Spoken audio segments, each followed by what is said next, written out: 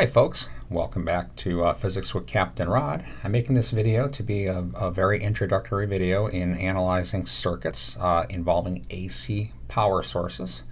So what we're going to do, we're basically going to discuss the current and cost to run this light bulb here, which I'm going to imagine here is 60 watts. That's a pretty common bulb wattage.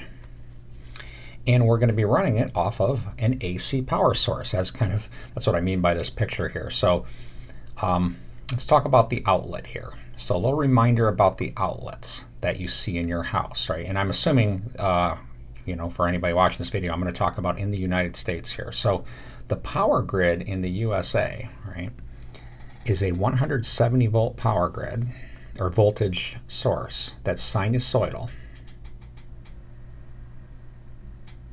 Right, and it gets as high as 170 volts, right, and then minus 170 on the bottom of the curve. And it has a frequency of 60 hertz.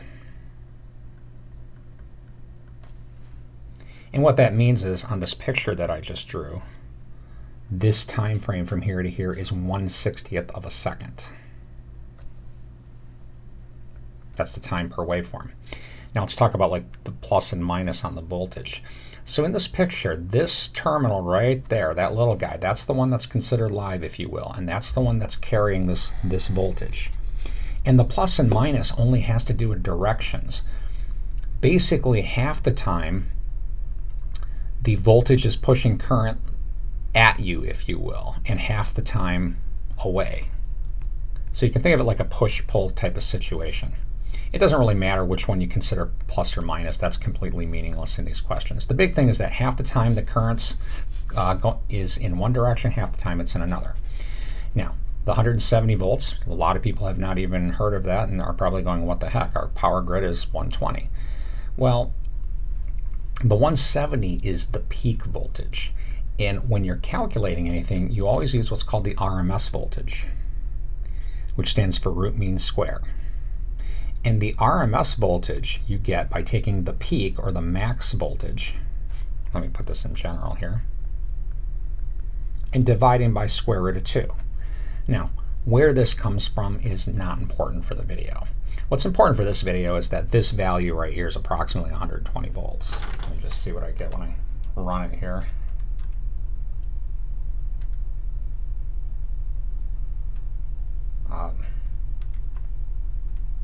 Yeah, pretty much right on 120 volts.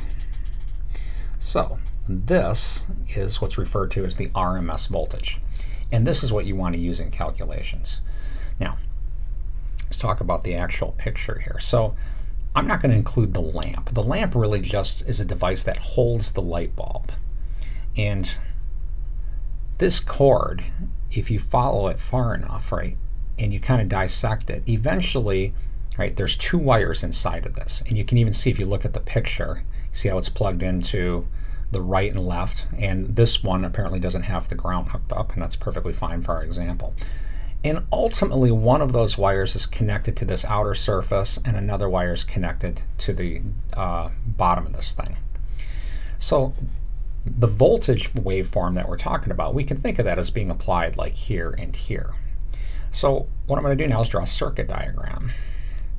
And in the place of the resistor, or I'm sorry, the light bulb, we're going to put this resistor symbol. Right, and it's of some value that I don't know yet, but I'm sure we'll figure it out later in the problem. And then the voltage is an AC voltage. So this is the symbol for AC voltage, this circle with a little sine wave on it. And what we're going to do is we're going to use our RMS voltage, 120 volts. Now, we'll get to the actual problem here in a moment, but some things I'd like to discuss. Again, the voltage is going back and forth between plus and minus. And what that means in our picture is half the time the voltage has this polarity, and the other half it has this polarity. So the current half the time will be one direction, half the time it'll be in the other direction. I'm going to go ahead and just leave this double arrow picture here for my current. Oops, now why is this not? My pen just stopped writing here. Oh, there we go. Another very important fundamental of circuits. This is a single loop circuit. What that means is if I were to measure current here, here, or here, you're going to get the same exact value. Okay, now, relevant equations, I guess, if you will. One, Ohm's law, right, which voltage is current times resistance. This is true for all circuits, AC or DC. And if we use the RMS voltage here, we would be calculating the RMS current, which is what we want. Now, right now, we don't know the resistance. What we do know, however, is the power of the bulb. So power can be written current times voltage. It can also be written as current squared times resistance. And either one of these will work here. I'm going to go ahead and do, let's take this right here. Because the power of the bulb was given at 60 watts,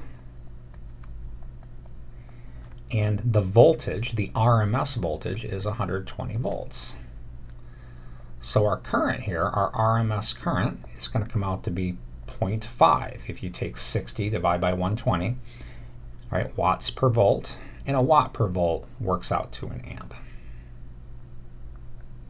Might be wondering, how does, why is that? Well, remember, a watt is a joule per second, and a volt is a joule per coulomb.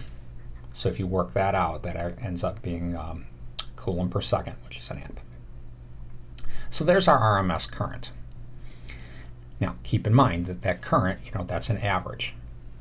It's the root mean square current. All right, so now let's talk about this cost per hour to run this. So electrical cost in my area at the time of this video here, which is November of 21, is around 16 cents per kilowatt hour. So this is basically just going to be a kind of a unit conversion here. This is a 60 watt bulb. Now in kilowatts, I'll work this out right here, that's going to be 0.06 kilowatt. Now you're not charged by the kilowatt, you're charged by the kilowatt hour. And if we take this and we multiply it by 1 hour, right, now we have 0.06 kilowatt hours. So that's how much energy this bulb will use in a 1 hour time frame. And now we're just going to multiply that, oops, my pen, there we go, by our 16 cents per kilowatt hour. And again, you'll notice the kilowatt hours cancel. What do we get out of this? 0.06. I get 0.96 cents. Let's just say approximately 1 cent, about 1 penny an hour to run that bulb. I always say, electricity is just the most, wonderful resource. When you actually look at, you might pay $120 electrical bill or something like that, but when you look at all of the things you get for that 120 bucks, the 120, I'm bringing that up in my life. My electrical bills right now currently run between 120 and 150 bucks. But, if I kind of write down, what am I getting for that? Well, 30 evenings lighting my house with many, quite a few multiple bulbs, and running television sets and stereos and refrigeration and hot water. Now, I've got gas water, but I need electrical to actually run the system that I have. And it runs water pumps and plumbing, so I'll just put bathroom here as my shorthand. And you think about these things, that we have every day for that, roughly, 120, 150 a month is about 4 or 5, even 150 a month is about $5 a day. And when you consider all of these things for $5 a day, boy, to me, it just seems like the deal of the century. But anyway, this is just meant to be kind of an introductory video on how to handle AC circuits. I hope that has helped. Have a great day.